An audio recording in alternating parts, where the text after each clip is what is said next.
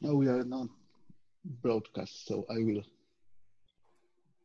go with it, and then all people will, all attendees will hear. Okay, so 1 minute. Oh, you have a great place there. What is it after you? Oh, it's my favorite room in the whole world. It's my library. Wow. Oh, Wow. that sounds good. Yeah.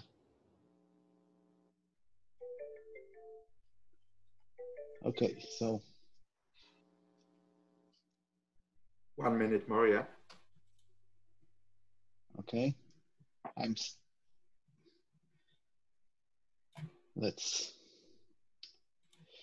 okay, I'm starting.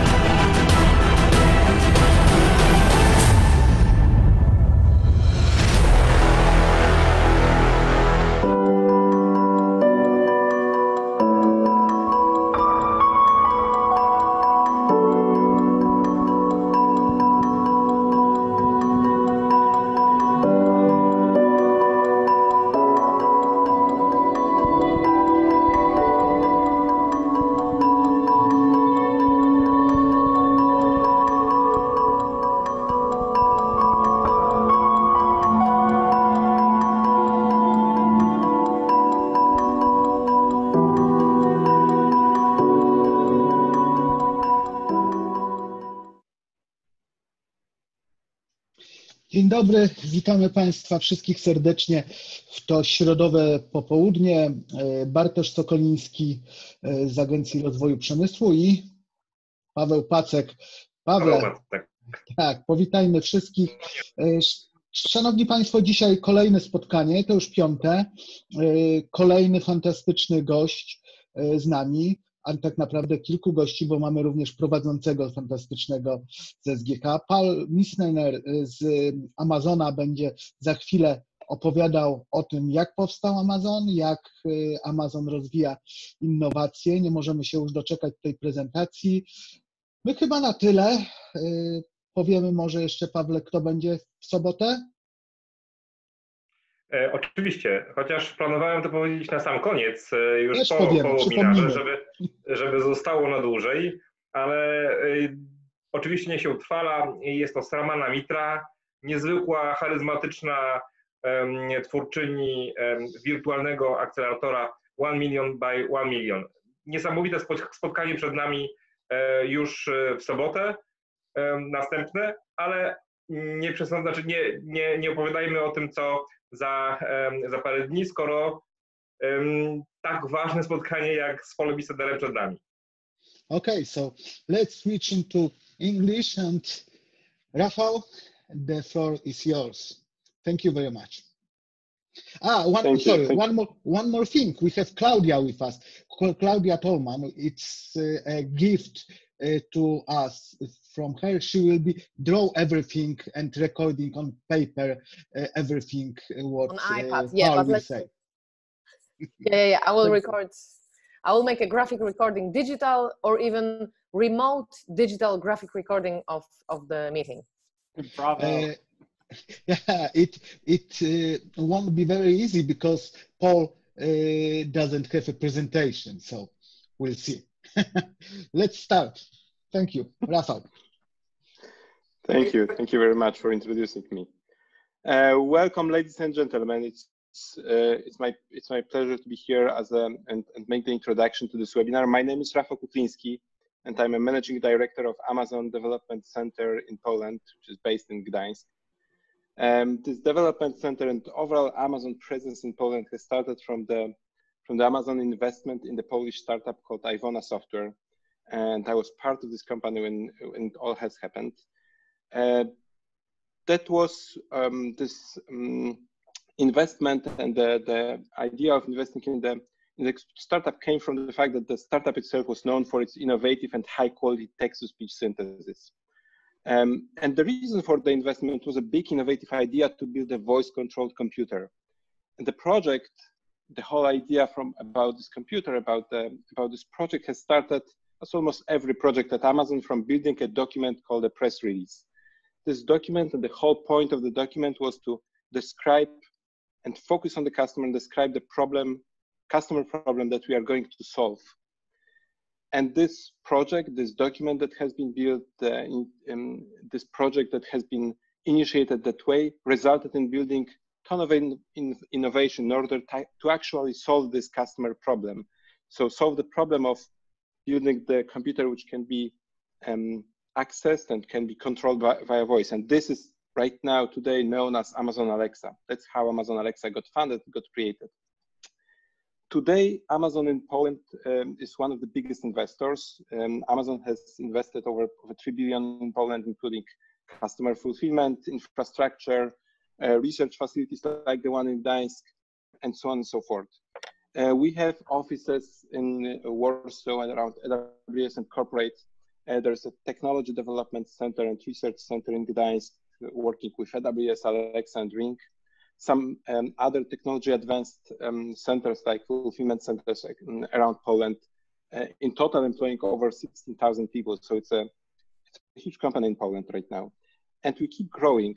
Amazon and AWS are constantly looking, among others, for software development engineers, machine learning scientists, DevOps, language specialists, business generalists, project managers, and so on and so forth, to build new innovative projects for our customers. So actually, Amazon in Poland has started from innovation, which was driven by customer obsession, and we keep building new innovative products for our customers, because as Jeff mentioned, and I know this quote is there in the description of the webinar, being customer focused allows us to be more pioneering, more innovative. So today it's my privilege and pleasure to introduce today's webinar, as this is exactly a talk about customer obsession and how it drives innovation at Amazon. And it's my pleasure to introduce the host of this webinar, Paul Misener. I believe he's the best person at Amazon to talk about Amazon culture of innovation and customer obsession, because Paul has been with Amazon for over 20 years, and at Amazon for many years is an Amazon Vice President for Global Innovation. It's a great pleasure. Paul, floor is yours. Rafał, thank you so much. It's great to see you again. I spent some time with you in Gdańsk a couple of years ago. We had a great deal of fun together. And thank you all for participating. I hope everyone is well and staying safe. This is a trying time for all of us, but I frequently talk about innovation, particularly innovation at Amazon. And one of the things that I often mention is a mistake that a lot of enterprises make. I mean, large companies, small companies, government institutions. The mistake they make is that when they are being successful, they have a good product, they have a good service, their customers are happy, they don't want to innovate, because why do they? Why would they? But it's a big mistake, because oftentimes an enterprise, a company, or again, a government agency can be very successful with the product or service that they've been offering for years, maybe even decades. But then something happens. Maybe the patent expires, or a new competitor emerges, or there's a new government regulation, or a trade war, or some unforeseen externality that changes everything. Well, we're in the midst of that right now. And so I have some bad news for you and some good news for you. The COVID-19 pandemic has forced all of us to be innovative in a way that some of us would not want to be. But those of us who are eager to innovate at all times welcome the opportunity to innovate on behalf of customers and, frankly, at this time, on behalf of humanity. But even those of us who may not want to be innovative at this point in their enterprises, their organizations' history, they now must be innovative. And so that's the bad news. The good news is everyone is in this circumstance together. All around the world, it's hard to imagine a pocket of the world that won't be affected by the current pandemic. And so we're all needing to try new things in a way that just months ago we didn't need to try, and now we do. So the real challenge then is to figure out what's the method by which we're going to innovate. How are we going to go about doing it? Amazon's been innovating much the same way for the past over 20 years since I've been with the company. Obviously, the company has changed in that time in both scope and scale, but the way we do things really hasn't changed. It's remained fundamentally the same, including with respect to innovation. We have methods that we use to innovate. Now, two things that are important to say right up front. First of all, we're not claiming this is the only way. We're not even claiming it's the best way to innovate. It just happens to be the way Amazon does it. And so please don't take this to mean that we think that no one else can be innovative. That's not true. There's lots of innovation going around all around. I'd just like to be able to share with you how Amazon thinks about it and goes about it. And secondly, you're certainly welcome to try any of these techniques yourselves. I mean, there's no secret here. I'm sharing it all with you, and we've managed to do okay with our customers over the years using these techniques, and maybe you could find some success using the same techniques. So, first of all, this coronavirus pandemic has forced us to innovate in ways that we didn't expect, and frankly, this has touched all aspects of our company and our customers. We recognize that, and it's humbling and it's greatly satisfying to be in a position to be able to help out so many people all at once. And so we're heads down focused on helping our customers best as we can, any way we can, as well as our employees. And so there's two areas of innovation that I want to just mention briefly. One is with respect to employee safety, which we take as our top priority. We really are very serious about this. And in the first half of this year, we will spend somewhere on the order of $800 million on safety measures for our employees. In addition, we've already introduced over 150 different process changes, which change the way we do things, how we interact among ourselves to promote, for example, social distancing, as well as sanitation. And so those kinds of innovations we're being forced to do, and we're happy to do on behalf of our employees. That's not something we expected. The other side of things is our supply chain. We engage in a lot of predictive analytics, trying to predict what customers will be buying and when. And so we not only follow the seasonality of retail, but also fashion trends, new lines of products that our customers would want, those sorts of things. And so we're always focused on that. And suddenly we have this externality that nobody saw coming, and we've had to react to it. And so what we've done is we've shifted our priorities to focus on household essentials and medical supplies, for example, and those will all get priority in storage in our facilities as well as in shipping. I don't know if it makes you feel better, but the fact of the matter is we're being forced to innovate in ways that we didn't anticipate either. And so the fact that we're all having to do this simultaneously, I think, is a little comforting. And frankly, there's room for innovation now that is not just cool technology. It's not just serving your customers, but it's also helping out humanity. We as a species are all in this together, and I hope to see you all on the other side of it. As far as Amazon's methods of operations and innovation go, we're guided by something we call our leadership principles, and these are 14 tenets of operation. They're on every one of our websites around the world, so you can check them out if you'd like. But there are a couple that are particularly important for innovation at Amazon. These principles, by the way, we call them leadership principles. but they apply to the entire company. All 800,000, 900,000 of us are expected to uphold these principles in our day-to-day operations and how we hire people, how we evaluate ourselves. But one in particular is sort of the first among equals. It is the most important of all these principles, and that's customer obsession. Rafael just a minute ago talked about writing a press release and working backwards from that. I'll just add a little bit to that, and that is to say, when we write out a press release that is designed to go out years from now, and then we have to figure out how to do what we announce in that press release, we're doing a couple of things, one of which is particularly important. By writing a press release, we're writing it in customer terms, customer language. What's in it for her?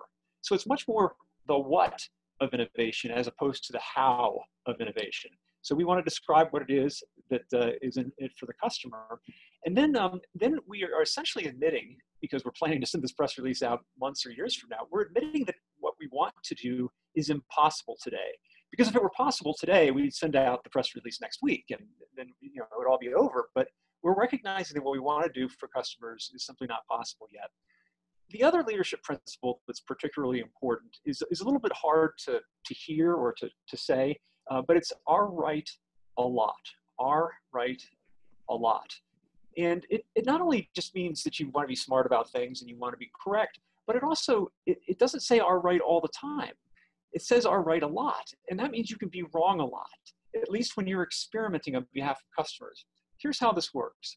If you want to do something new, something truly innovative, something hasn't been done before, you must experiment.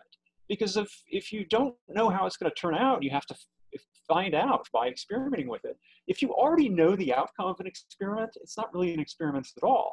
And so at Amazon, we're constantly experimenting, constantly trying things. And guess what? Lots of those experiments fail. A whole lot of experiments fail. In fact, Jeff takes personal credit for billions of dollars worth of failure. I'm sure he's right, but he's also told us that as time goes on, our failures will get bigger and bigger. And so we fully embrace the notion of being willing and able to fail. The reason why this is sustainable, though, in a business is because just a few wins will pay for lots and lots of losses. The way Jeff likes to talk about it is with respect to sport. If a professional football club is playing a bunch of young boys, who's going to win the match? Well, the professional football club will always win the match, and it might be something like 75-0. But what does the professional football club get out of that? They get one win, just one win. That's it. No matter how much better they were than the other team, they only get one win. Business does not work that way. A business success doesn't necessarily just get you one win. It can get you 10 wins, 100 wins, 10,000 wins. There's no upper cap on success.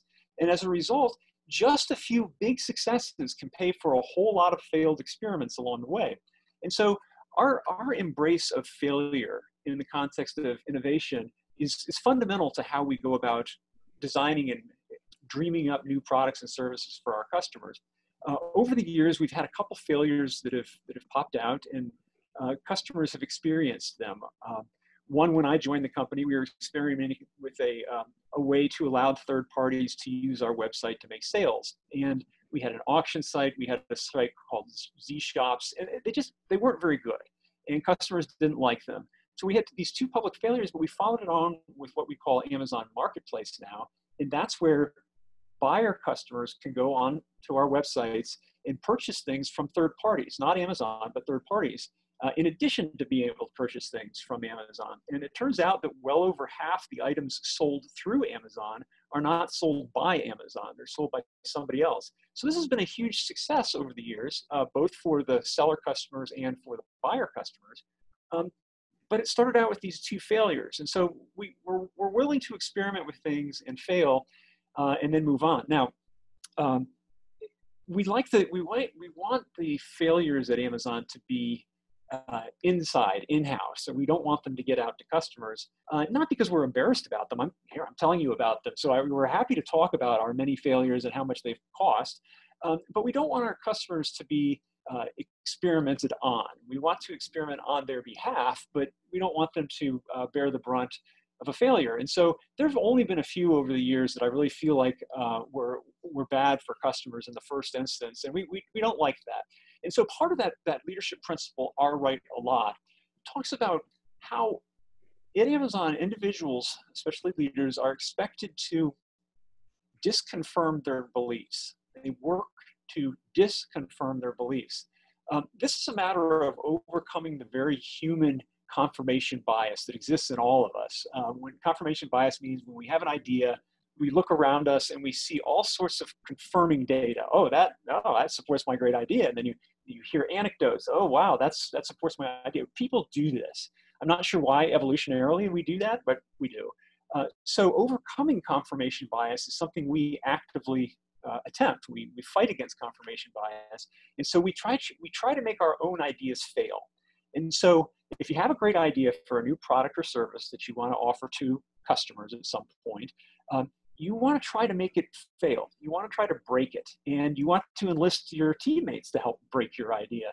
And this is an interesting reason why diversity is so important at Amazon. Not only is it the right thing to do, not only does diversity expand the available talent pool, but diversity allows people to disconfirm their beliefs easier than if it were not a diverse environment. So if you surround yourself with people who went to your same school, they all look like you, they talk like you, they think like you, you're not going to be able to very easily disconfirm your beliefs because they'll share the belief. But if you have a diverse set of coworkers, the coworkers who have different viewpoints, different experiences, different ideas, they'll be able to look at it and try to make it fail faster, so that it fails internally before getting out to customers. So that's our right a lot. There are two others that I think are important. One is called Invent and Simplify. And the whole idea is this: we want everyone in Amazon to be an inventor, to be innovative. There's not just one set of really smart people that live in some place like Dansk and do all the innovation for Amazon. They do great innovations there, for sure. But everyone in the whole company is expected to do some form of innovation. Now, even those who work in the warehouses practice what are called kaizans. And I'm confident that Professor Morocco knows about these, but what it is a technique developed by Toyota in the 1980s that encourages small incremental improvements for everything around you. So if you can just make a very small change that is repeated over and over, over days, weeks, months, years, then that small little change grows, and especially as a company scales, it grows exponentially. Another form of Kaizen is to look for things that have already been done, techniques, tools that have already been used in another circumstance, and they're applied in your current circumstance. And so that's being inventive, that's simplifying things. But of course, we also have innovators like the team at Dansk. These are very smart, big brain people who are working on very, very tough problems. I mean, voice recognition and actual natural language recognition is really, really hard. And so these teams and elsewhere around the world are trying to solve this difficult challenge on behalf of customers. The other last leadership principle I'll mention here is easily the most prosaic, and it's called deliver results. And the concept is this: that we're not an academic institution. We are not innovating just for the sake of innovation and to be proud of ourselves and that sort of thing. We actually are delivering products and services that require operational excellence. And so to ultimately get our products and services out to customers, that in itself takes work, and we have to do it. It's kind of the final step in innovation, but if we don't actually deliver results to customers, they're not going to see any of the benefits of us being so innovative. So these fundamental ways in which we do things at Amazon, I think the press release writing exercise is an important one, but there are other management tools that we use that you might want to try yourselves. First of all, bullet point presentations are not used at Amazon to make decisions. If we have a decision to make, we require the proponent of the decision to write out a text narrative describing all the ideas that went into it, the pros and cons of doing it, all the thinking that went into the idea. And then we call together the decision makers to read this narrative in the meeting and then make a decision. And it turns out that although it's harder to write a textual narrative than it is to write bullet points, it actually forces you to think through ideas in a way that you might not have done otherwise. And then it makes the decision-making part very efficient, because the decision makers are not going to spend a whole lot of time trying to understand a 50-page bullet point deck. all they have to do is spend half an hour reading a document, a narrative, which has sentences and paragraphs and sections and such. And so the whole thing goes very efficiently when it comes to making a decision. Another important thing that we do at Amazon, which I think a lot of older enterprises sometimes fall down on, is our very deliberate, methodical way of determining what kind of decision we're going to be making. We divide the decision into two groups. Group one is what we call one-way doors. These are decisions, if you make them, it's really hard, if not impossible, to unmake them. So that's those kinds of decisions. You want to have all the available information. You want to spend a lot of time analyzing, assessing, running narrative, hypothetical narratives and that sort of thing before you make the decision, because once you've made it and taken it, it's going to be very hard to undo it. But it turns out that the vast majority of decisions in an enterprise of the scale of an Amazon, or even just a mid-sized company, are not one-way doors. They're two-way doors. And so what that means is that if you take the decision and it turns out not to be a good decision, you can untake it. You can stop doing whatever you decided to do. And those kinds of decisions should be made quickly. The trap that older enterprises tend to fall in is to treat every single kind of decision they have to make as a one-way door, when it's not. But here's the thing. If people are afraid of failure, they're going to treat everything as a one-way door because they don't want to be embarrassed by having to reverse a decision by coming back in the two-way door. But what that does is it really slows everything down. So if you want to operate at speed, make sure that the two-way door decisions are made quickly. Because of course, if it turns out to be wrong, then you can undo it. Now, I mentioned before that the reason why this kind of an approach to things is sustainable is because there are so many opportunities. If you're always innovating and innovating in parallel, a lot of failures will be paid for by just a few big successes.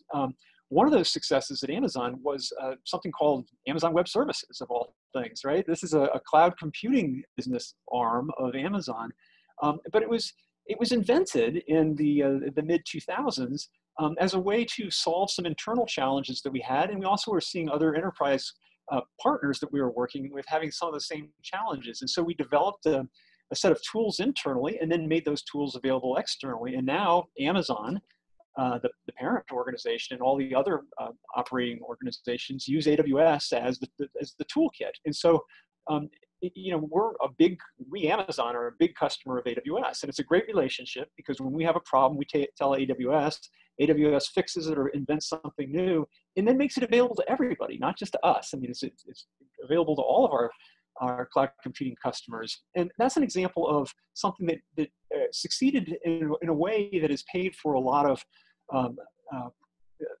failures along the way. So I'm really, I'm happy to take questions at this point, if that makes sense, or I can continue going. But Professor, what do you think? Should we move to questions? Yes, I think we can, because we have a lot of questions. So we can start now with them. Maybe we'll start with the first question, which was asked before the meeting. But I think it's really interesting. How do you collect innovative ideas among your employees? How do you ensure that employees, even at the lower level, come forward with new ideas? And more importantly, do you have a process to make sure that those ideas are not being lost somewhere in the different levels of the company hierarchy? Yeah, no, it's a good question. It's a real challenge too, especially at a company that now has 900,000 employees. I mean, it's just this sort of a scale. It's a particular challenge, but we have worked very hard to maintain a business that is full of little startups all throughout the company. And so there's a couple of process arrangements that we have inside the company to maintain the startup mentality and the startup approach to challenges and opportunities. We have a mechanism called the two pizza team. And that is where, when we ever face a new challenge or a new opportunity, we assign a small group of people to address that challenge or opportunity. And that they can be drawn from different organizations. In fact, it's better if they are drawn from different organizations. And the reason it's called a two-pizza team is because the number of people brought together in one of these groups should be comfortably fed with 2 extra large pizzas. And so it's not 3 or 4 people, that's too much pizza, but it's not 12 or 13 people, that's not enough pizza. So it's somewhere in between there. We just wanted not to have a, sort of a bureaucratic set number. Sometimes it might make sense to have 9 people. Other times it might make sense to have 7 people. It depends on the particular needs of these groups. And so what happens is, so a challenge or opportunity, we're made aware of it. It could be by a very junior person, as you mentioned. If they bring this to their manager and the manager says, oh gosh, we should look into this, then the two-pizza team will be assembled to address the challenge or opportunity. And it may work for 2 weeks. They may come up with a very simple, elegant solution and they all go home and that's it. And then it gets assigned to somebody to implement. Or it may turn out to be not a fruitful or prospect or idea after a few weeks, and they say, we don't want to do this. That doesn't really make sense. In other words, we've managed to disconfirm our beliefs. Other times, these teams last for longer, and they really build up a new kind of a business, perhaps, or a new product they're focusing on. And then it's handed off to operationalize once upper level management has made a decision. So we try to keep track of all this. Now, at some level, we have to prioritize. Like any organization, we have limited resources, and oftentimes the resources at Amazon that are most limited are software development engineers. If you've got a circumstance where a very talented machine learning expert has been on a project for a couple of years and she's done with the project now, she's had a success supporting this new project, and now she's ready for her next assignment. She's talented, she's energetic, she's available. The choice of what next thing you assign her to is a very big decision. It's very big because if you get it right, then you've assigned a real talented individual to help out a team, and she's going to do great, and it's going to be great for customers. If you do it wrong, then you've wasted her time, her talents on something that was not worthy of her. And so it's that kind of a resource decision is limiting, because she can't be assigned to 2 assignments or 2 projects at once. And so as a result, that kind of a choice is a hard one to make. And it's a little bit qualitative. It's hard to always measure those things quantitatively. Okay, maybe a little bit connecting. How long, on average, does it take to make an innovative decision at Amazon? Oh gosh, I have no idea. I mean, it varies so much depending on what kind of project it is. If there's a new feature or tool being developed for AWS or by AWS for AWS customers, that could move very quickly. That could be a month and a half or a few weeks to do something innovative that they address as a problem. See, unlike other kinds of customers, like consumer customers, the AWS customers tend to be fairly sophisticated developers. And so we get a lot of our ideas for new innovations in AWS from our customers. They say, hey, I've got this problem. I don't know what to do about it. Can you guys help? And so a team of engineers might sit down and fix it in a week or 2 and have a new feature available that they'll make available to everybody. That's a fast one. A much longer term project like the Kindle, that took years to develop because we were starting from scratch. And recall that no one was clamoring for an electronic book. No one was saying, the physical book has had a good run, but now we should be moving to electronic books. No one was asking us to do this, and we just thought it was a good idea for a lot of reasons. We thought customers would love it, and it'd be nice to be able to haul around thousands of books in your back pocket. And yet that took a long time to develop, because to get into the hardware business and the electronic ink devices, that's hard business. So that just takes longer. So I'm sorry it's not a better answer, but it's just, I don't know how you would even calculate it. Okay. Next question. How are you looking for innovative solutions, only internally or externally as well?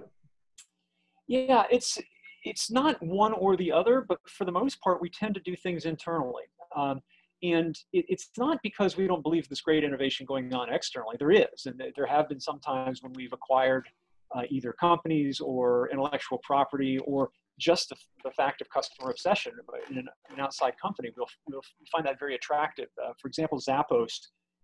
When Zappos was acquired, I guess it was 2009, it was just, Jeff saw what Tony Hsieh was doing in Zappos and just loved the customer obsession. And so Tony still runs that business after all these years. And so we're willing to be very humble about things and say, look, we don't know everything. But at the same time, we'd like to think that we can develop things inside and focus on them. And so even in this COVID-19 crisis, we're seeing opportunities that we may be able to help with some things. But it's a humble thing. And the reason I say it that way is just because we're good at a couple of things already doesn't mean that we're always going to be good at everything. That just is not true. And we don't have that kind of hubris to suggest that. Rather, we have a history of developing an expertise in something and then taking the step of making that expertise available as a service. So we've done this many times over the years. Marketplace is an example. We developed a way to conduct transactions through a website, and then we made that available as a service to third-party sellers. AWS is an example. We figured out how to solve some challenges with our internal compute capacity and functionality, and we made that available as a service. Fulfillment, we first made it available only to our retail business and then to third parties, and so on. It's a long list of things. And so I think sometimes people think that we go out and just develop things for third parties, but in fact, if it's looked at closely, many of these major developments for third parties began as a development of an expertise for in-house. Okay, thank you. How are you developing entrepreneurial innovators' DNA or skills among employees who are performing routine tasks on the lowest ranking position? Yeah. In warehouses, for example. Yeah. So it's first of all, it's an expectation in the company that people be innovative and inventive at all levels of the company. And so when I mentioned these leadership principles by which we operate, well, we also interview candidates based on these leadership principles. And so we were actually evaluating candidates who are applying for jobs at Amazon, not only on their skills and on their personalities, that, are they a good cultural fit, but specifically, how have they abided by or lived by principles similar to our own leadership principles. And so we evaluate them, but they also have the opportunity to evaluate us. And so there's not only are we selecting employees for employment, but they're selecting an employer. And so by the time they go through the interview process, it's got to be crystal clear to them that they're expected to be innovative. The other aspect of this is not only this kind of expectation, but it's also permission. It's very liberating to have your CEO say, you know what, if you guys are experimenting and you're trying to innovate, it's okay if you fail. In fact, at some level, I expect you to fail because you can't be trying really hard if you're always succeeding. And so to have the boss say that, that's a very liberating piece of operating at Amazon. And so sure, somebody on the warehouse floor practicing a Kaizen can say, I think we can shave off a second in how fast this box moves across the warehouse. How fast can we get it from here to the truck to take it away? You take off a second all the time and you apply it against billions of packages a year. That's a big deal. Maybe a little bit similar question or close to that. Could you tell us more about Amazon's approach to people development, reskilling and upskilling your employees? Yeah, it's very important to us to maintain the culture, as I've mentioned, of the company, but it's also important that people be able to grow into that culture.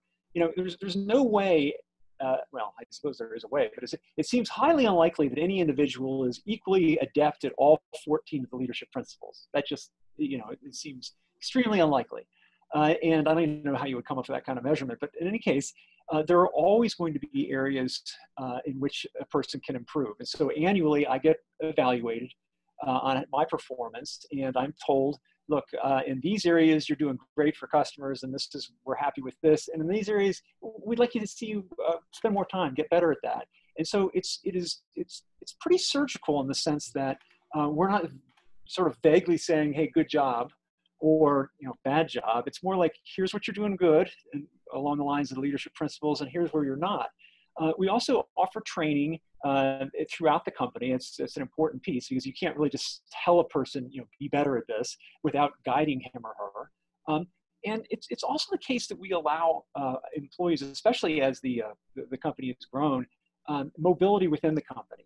So if you've been working in one area and you'd like to try something else, we're very open to that. I mean, there are very few times when that kind of thing is discouraged, and that usually is just for some specific, I don't know, circumstance, like we're coming to the end of a project and everybody's working weekends and nights to get this thing done, and it'll be done in 2 weeks, then let's talk about, you know, going somewhere else.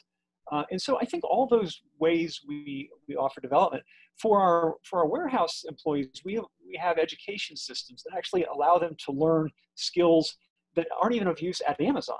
And so what we do is we figure out what skills are in most high demand, including outside of Amazon, such as nursing, for example. We don't have a large, you know, nursing force, and yet there are people who are interested in becoming nurses. And so we offer training in these areas to employees who are interested.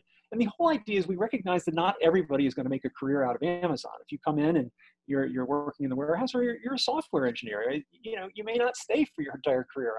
I'm sort of you know, an old guy, and this is kind of what we did in our generation, but maybe not so anymore. So recognizing this, we just want to equip our employees with skills that are not only valuable at Amazon, but also could be valuable elsewhere in the community. Okay, a special question from the professor from my university. Pandemic time is very difficult for all companies, especially for small and medium-sized enterprise. There is a lot of talk now about sustainability. How Amazon helps its suppliers survive this difficult situation? And one more question: what trends in terms of customers will be leading in the future? It's maybe the first one better about sustainability. Yeah. So we recognize that we're part of society. In fact, if anything has made crystal clear, is we can be a very important part of society, making sure that essential services and goods are delivered to people in need. These can be consumer customers, they can be medical facilities, and that sort of thing. And so it's both, you know, gratifying, but it's also a big responsibility to recognize how important it is to keep the community going. And that includes also the ecosystem that serves this community. It's not just Amazon operating independently, of course. We rely on suppliers, drivers, shippers, third-party sellers, developers on the outside. I mean, there are all sorts of partners in our overall ecosystem. And so for the ones hardest hit by the pandemic, I think we've already made $25 million available to them just flat out. And that's just for the, you know, the ones that are most needy, but also we are providing services, we think, that are going to help people weather the pandemic and also be able to succeed afterwards. We recognize that none of this is just going to, you know, turn off. And so we've got programs underway, and I know, you know, Jeff is personally funding a lot of things as well. But the partner ecosystem at Amazon has always been important. We've never viewed ourselves as sort of an island. And I mentioned a few minutes ago how we've taken on many occasions, I can probably list a dozen of them, where we've taken an internal skill that we developed for a core business that existed at the time, and then made it available for other people to grow on.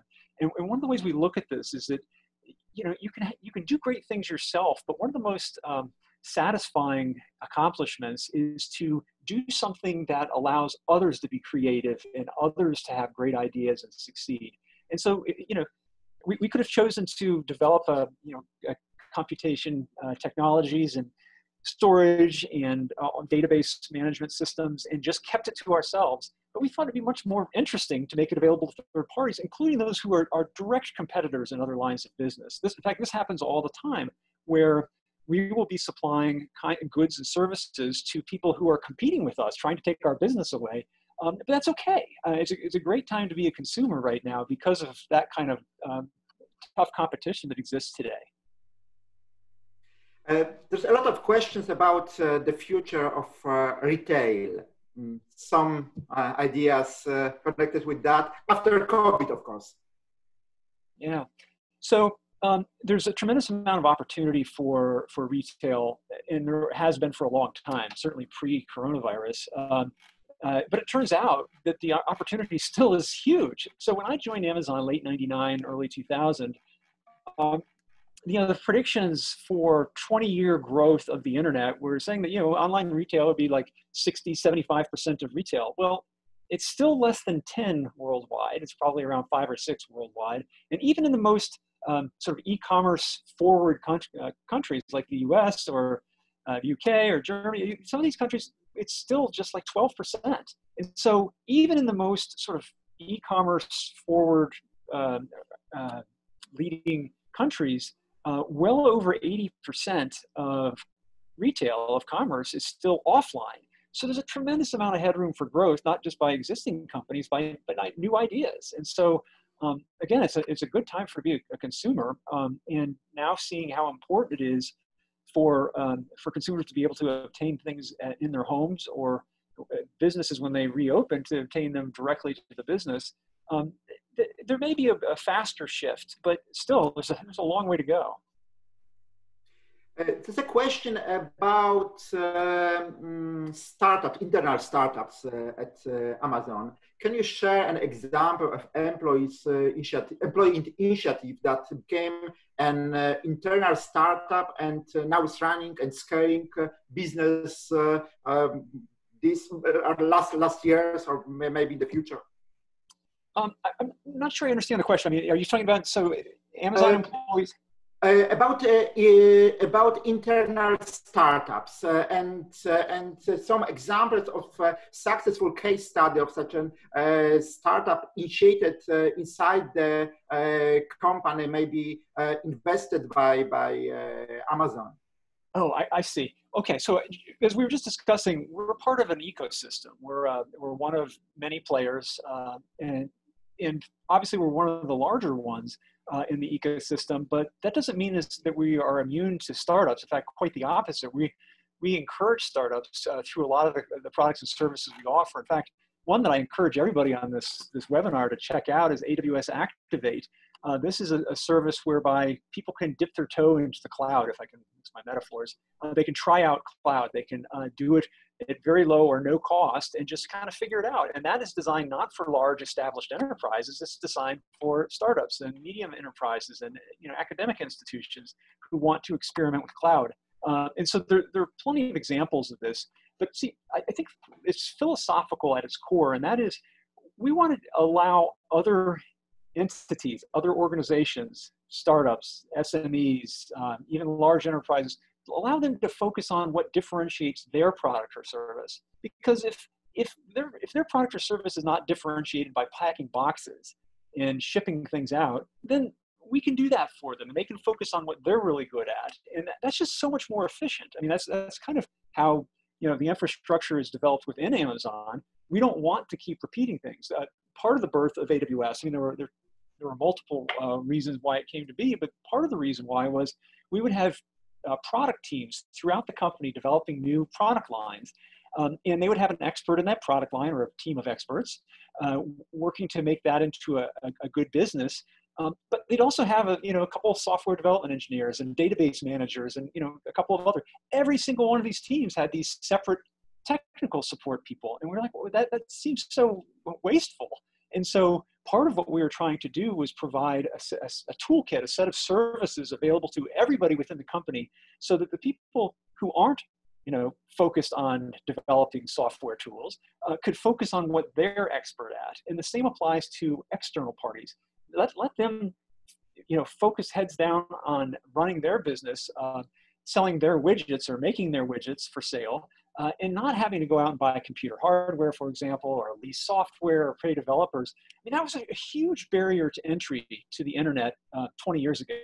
20 years ago, if you wanted an internet business, the first thing you had to do was get a bunch of cash and buy a bunch of compute hardware, lease a bunch of software, and then figure out how to run it. And you haven't even started your business yet. You're still just doing that.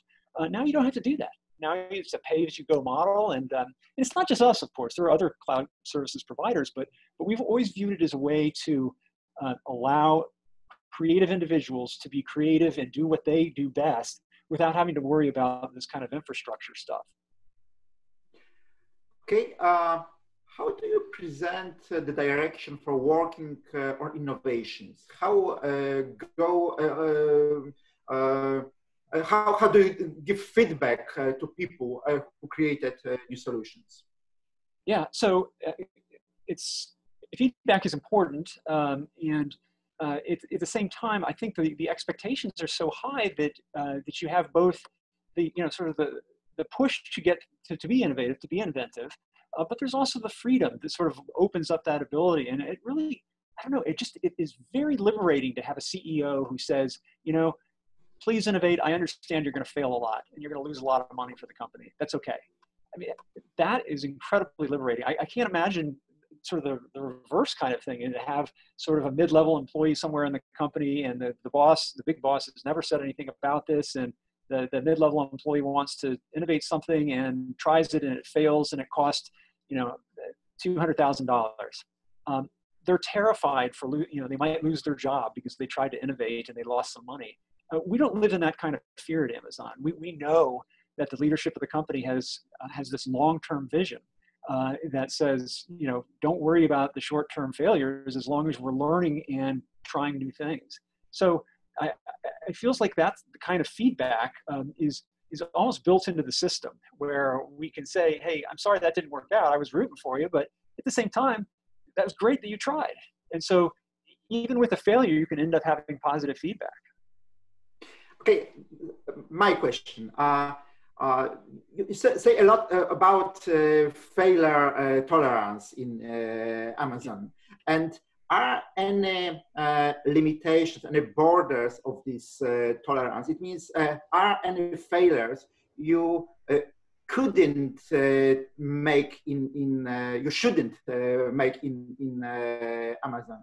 Yeah, sure, absolutely. They're guardrails. I think the most obvious way one could fail and be held accountable for it is to do something that was not in the best interest of customers. If we were ever trying to invent something or try something new that didn't have a clear benefit to customers if it works, then that's a waste of time and is actually working against customers. So we would never want that, and you know, that is not rewarded for certain. Other kinds of failures that are not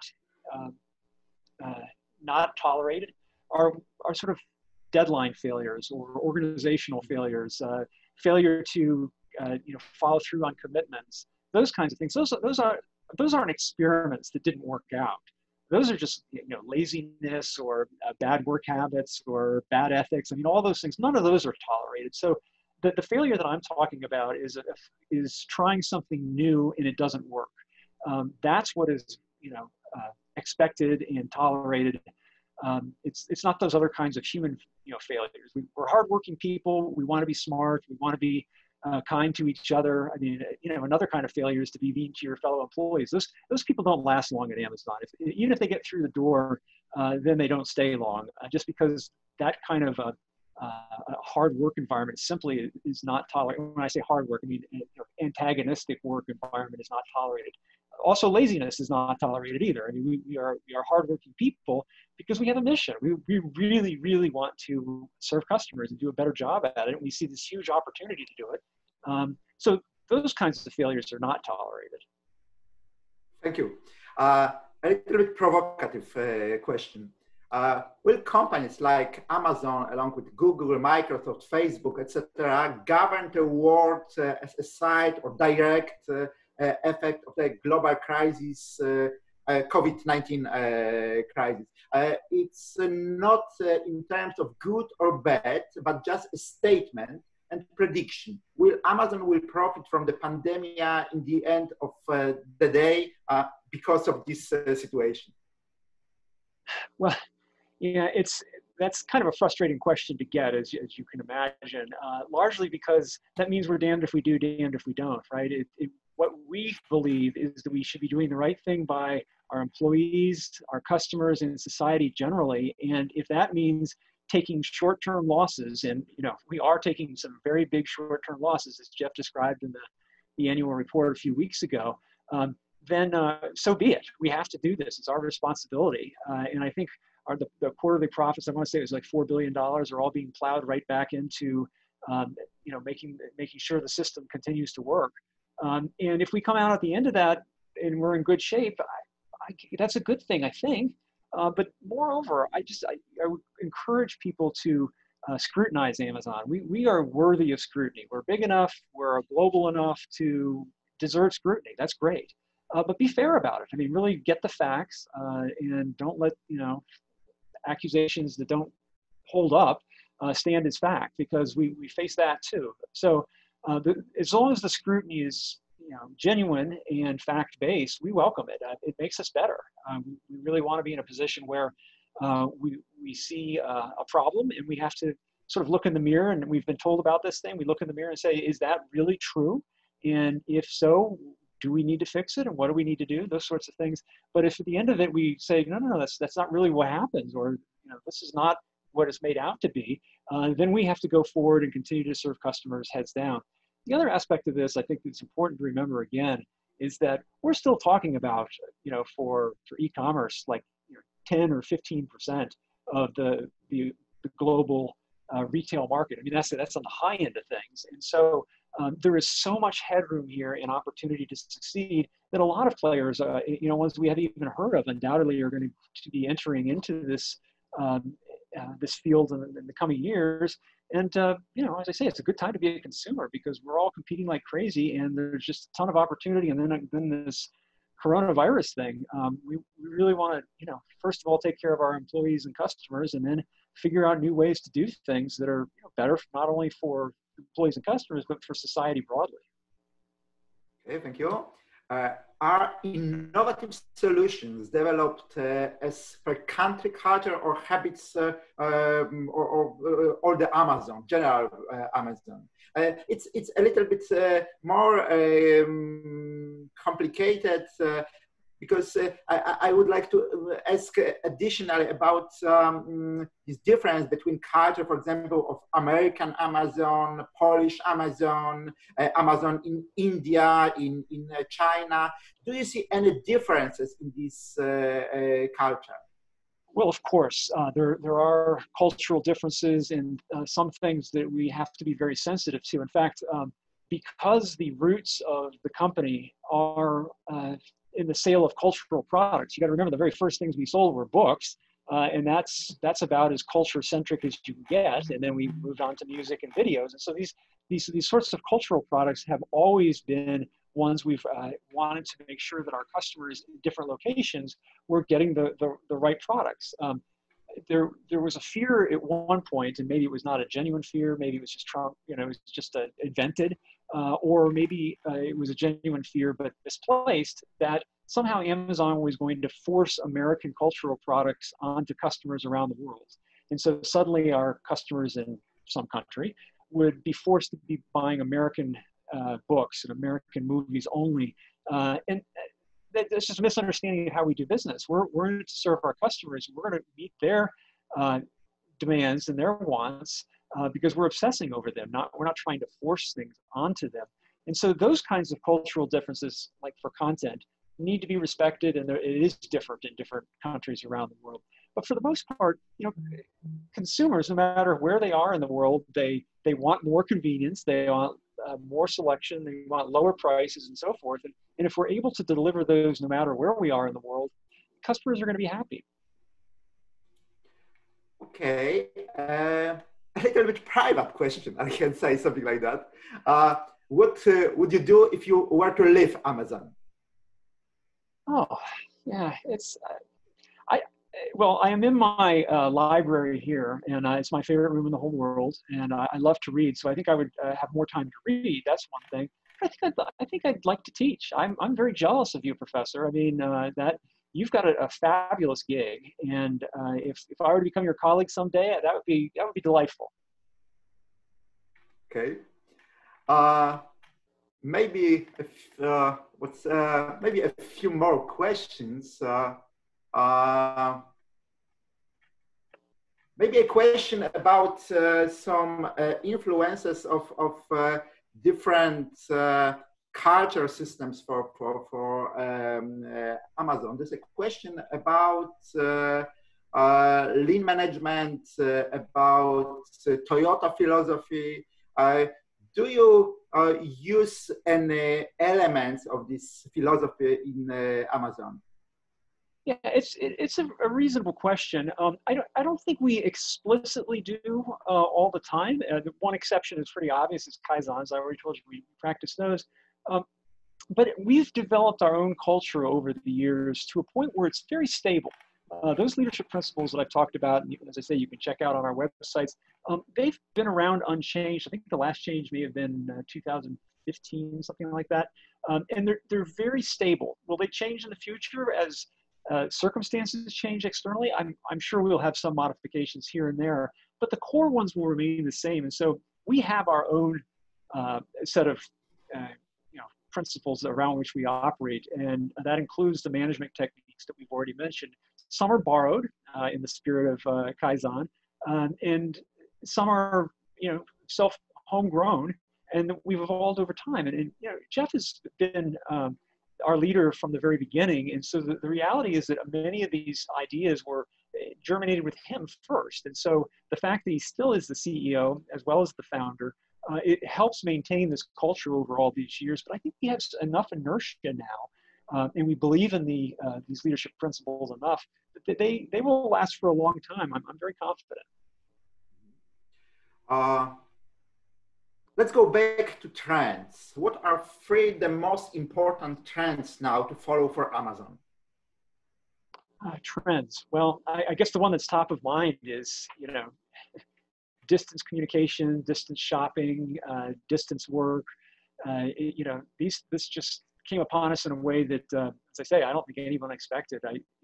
So you would find other, speakers to be more qualified to look at trends more generally. But I really feel like where the company is going, I think, is predictable in two ways.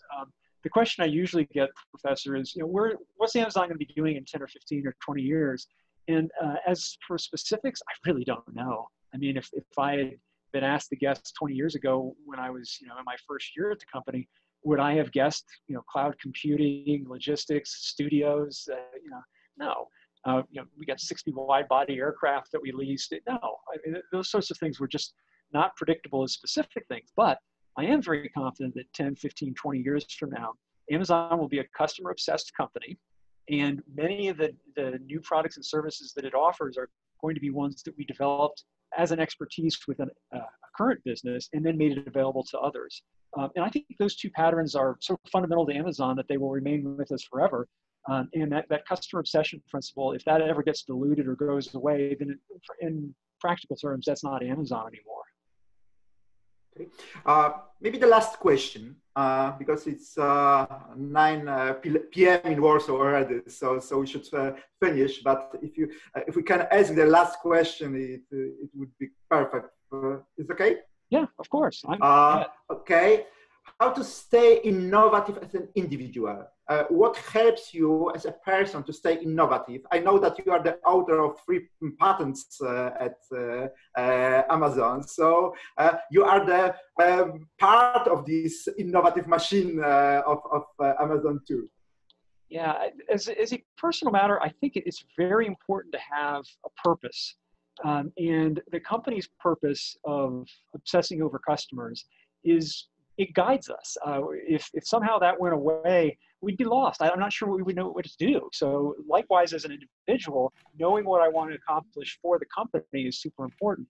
Now, I actually practice some of these business techniques in my personal life, as well as in sort of a private part of my business life, which is to say, I have in my figurative desk drawer 5 press releases right now.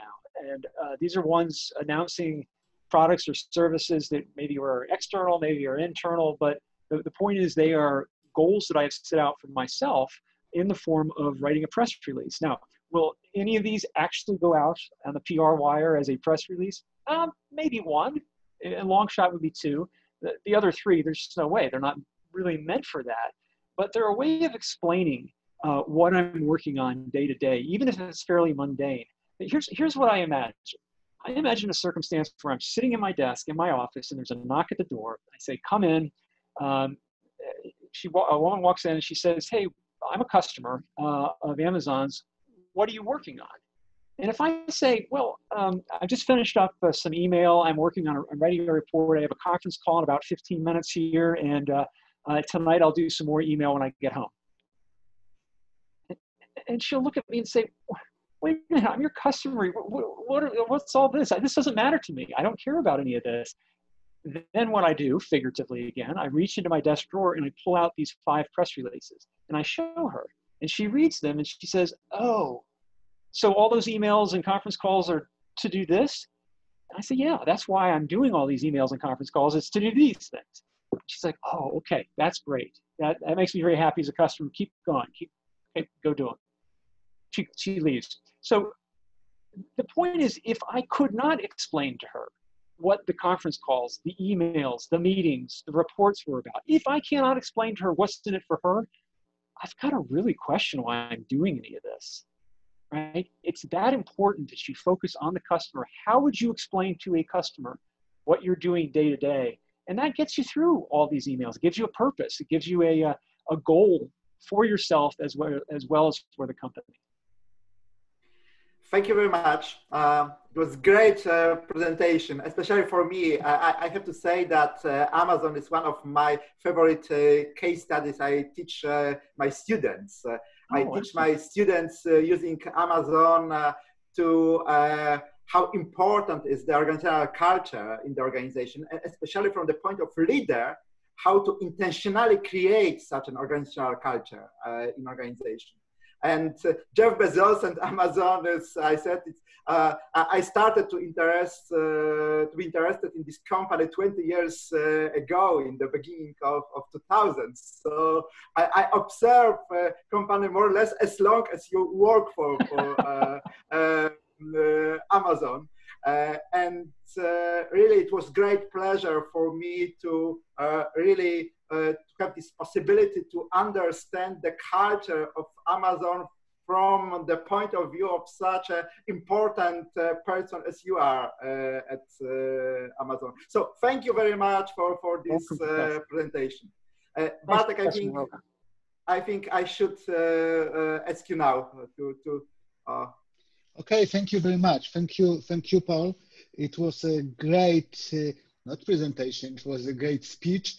Thank you very much. We love Amazon too, and we are cheering you in the space business too, because we love, me and Pavel love space business also. So we know your chief has very big plans in space activity.